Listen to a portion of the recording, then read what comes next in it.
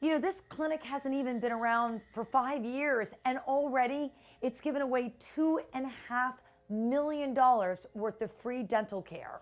Nearly 1,600 patients a year are treated at the community dental clinic in Upper Pinellas. Dental care, even when you have insurance, is expensive. This is a community and county effort. Some 15 volunteer dentists showing up year-round to help. And now, thanks to $10,000 from the 100 Women Who Care grant, another void will be filled: emergency dental care. Because there just isn't anything for people, they go to the emergency room, but they're not equipped to handle dental emergencies. They're just able to give people antibiotics and things like that. Pamela says it's community support that makes it possible to help the uninsured, which is really too big for any one group to handle. Now, there are very specific guidelines as to who is eligible for this free care, and I've put all that information for you on WFLA.com.